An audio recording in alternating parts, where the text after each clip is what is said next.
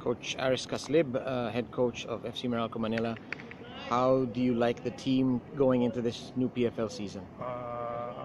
We're excited with this team right now.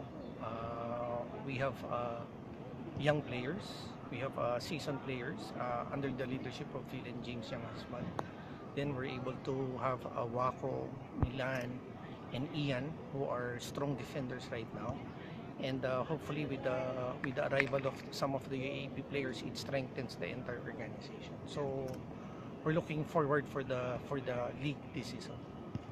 What do you expect from the game against the Stallion to kick off this season?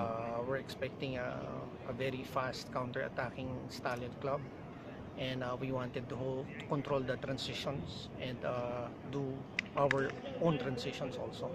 I think we're capable of holding the possession of the ball, but we wanted to really maximize and develop chances out of transition.